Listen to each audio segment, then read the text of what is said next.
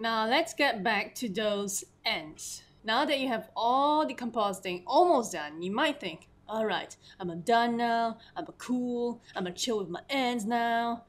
But wait, there's one more thing you need to seal the deal. Grain.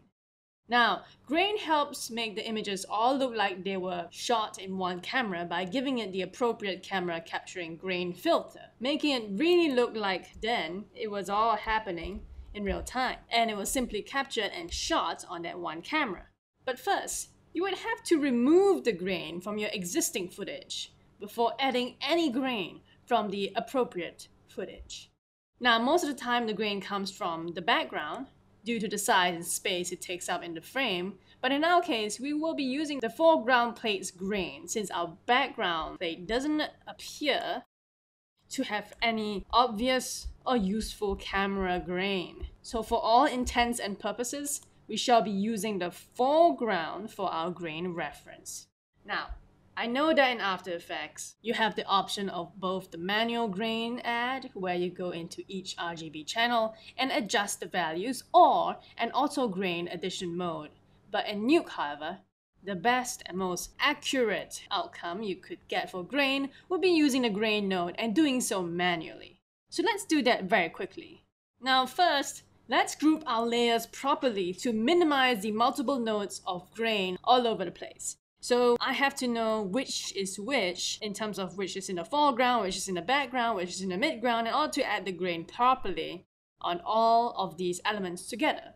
Now we will first start disconnecting the lady from the merge, so let me just do that. So I'm gonna disconnect her, and that's because she's actually in the midground, but these water particles appear to be in the background. So I'm actually gonna move the entire set of this lady here to somewhere that's more representative of where she is in the image. So I'm just going to select all the nodes related to her, move her somewhere here. I'm going to move my viewer as well. I'm going to delete this little dot here. And these are in my foreground, so I'm just going to move this down slightly. Now I want to make sure that my background image is with my background particles, so I'm going to put these two together. Let's see how this looks. Okay. I'm going to delete this merge node for my water particles if you had them. And I'm actually going to merge out here. Click on this merge node, hit M.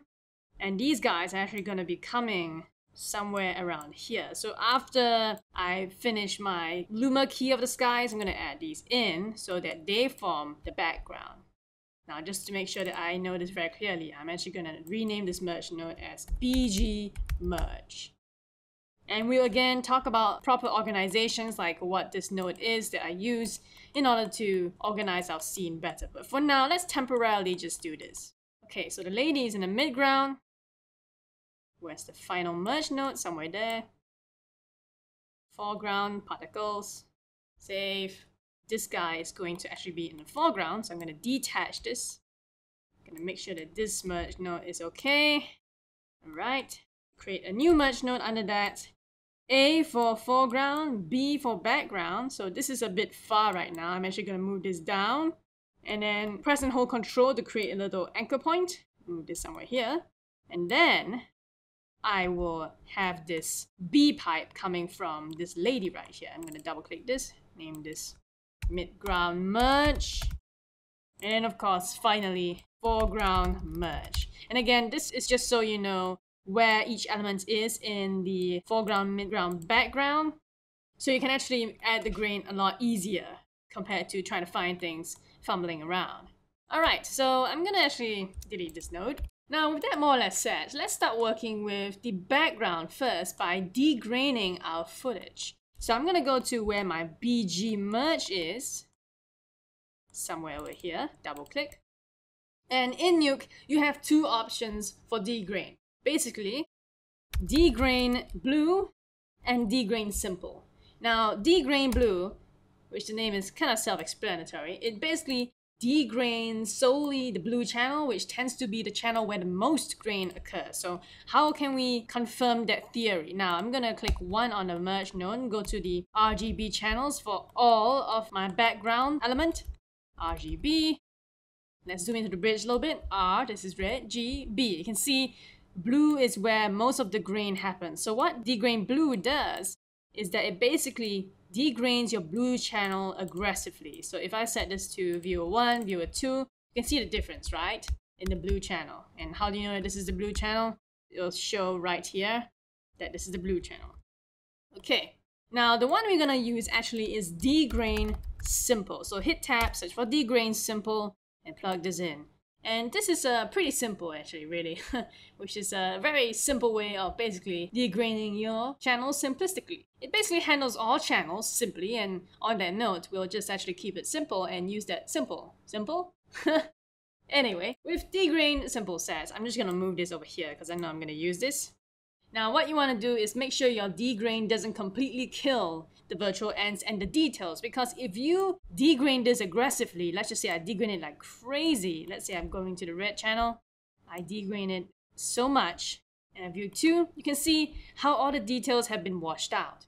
So what you want to do is very carefully go to each RGB channel and adjust your degrains very delicately, as if they're a delicate flower. So I'm gonna have a side-by-side comparison, so I'm gonna hit 1 for the original merge, 2 for degrain, hit D back and forth to see how much details you're erasing with the degrain. There's actually not that much grain on the background, so I think we are cool with this. Don't want to lose those details. Perhaps all 0.5 might actually work. See G or B.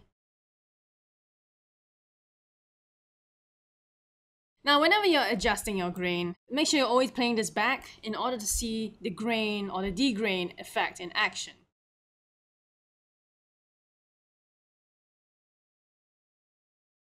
Now, it does appear we have a little bit of grain, so I'm actually going to add back some more values, making sure that I don't accidentally kill a lot of details away.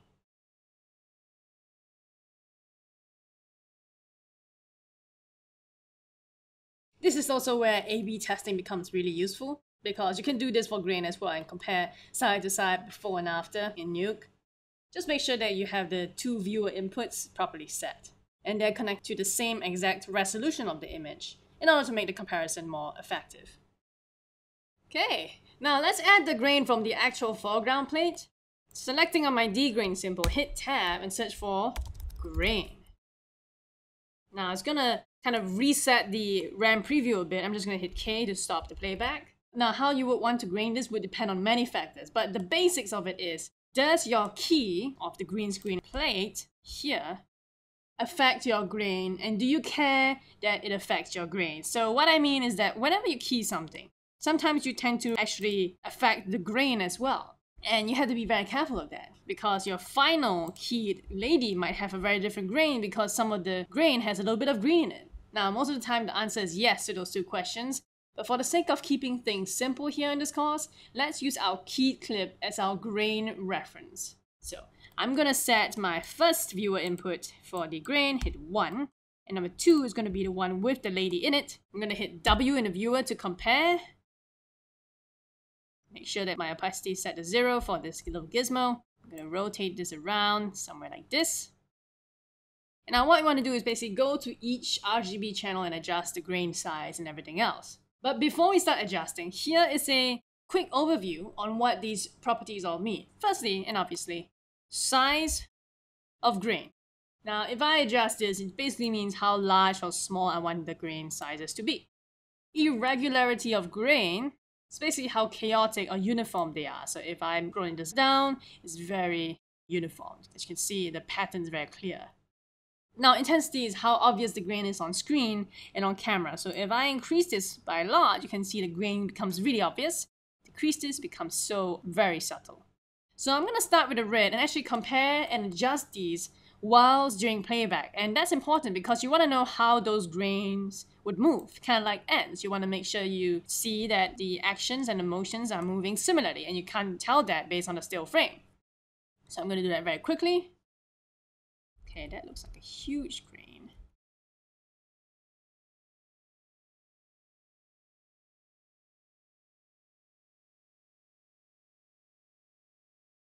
Make these nice numbers just because I like nice numbers. Alright, let's go to the green. I think they're all the same, it seems. So I'm just going to set them all as the same for now.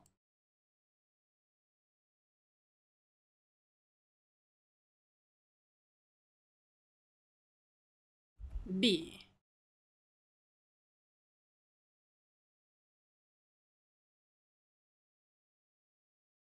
Again, if ever in doubt, remember that for grain, less is more. Just like ants. Less is, well, better if it is crawling all over your food, that is. Now, if using the different channels to see the grain better doesn't work for you, you could always increase exposure in the composition panel to enhance your ability to see those grain points. For example, I could increase the gain, I could increase the gamma, whichever one you prefer. Just don't forget to reset it by clicking on them whenever you are done, so you're not confused. Okay, so after you are done with your grain and you're satisfied, hit W to close that comparison tool. I'm gonna actually set the input here and play this back very quickly now.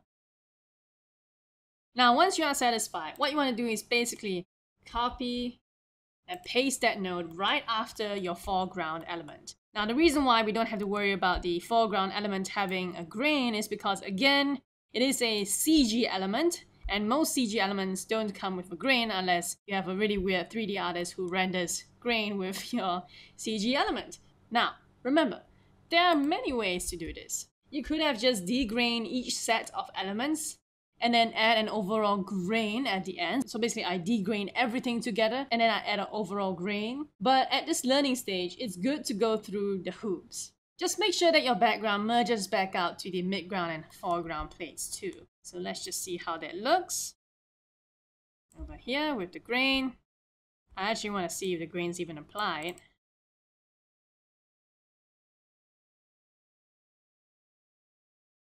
Just gonna change my input and then play. Alright, now if you are all good and happy, then you can finally be done with your virtual ends and finally say that you are done.